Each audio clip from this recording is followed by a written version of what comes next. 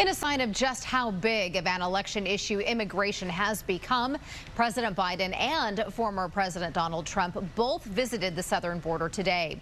They traded blame for an influx of migrants coming into the U.S. Fox's Connor Hansen has more. It's time to step up. It's time to step up.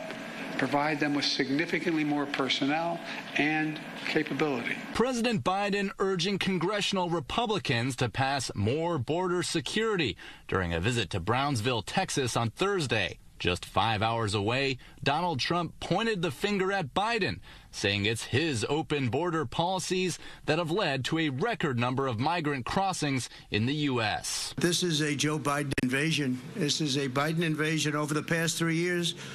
I call him Crooked Joe because he's crooked. He's a terrible president. Ahead of a likely rematch in November, the president and former president made dueling visits to the southern border. In Brownsville, Biden met with Border Patrol agents and local officials, fending off critics who argue the migrant influx has moved elsewhere. Brownsville traditionally has been ground zero for this problem. 300 miles away, Trump toured the city of Eagle Pass, the center of an ongoing court battle between Governor Greg Abbott and the Biden administration over border security issues, including the placement of razor wire in the Rio Grande. The trips come as a growing number of Americans name immigration as the most important issue facing the country, according to a recent Gallup poll. The policies are just Band-Aid solutions, so there really isn't a clear, concise path for people to make it in here.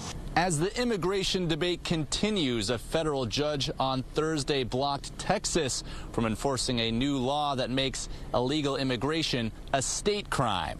In Brownsville, Texas, Connor Hansen, Fox News.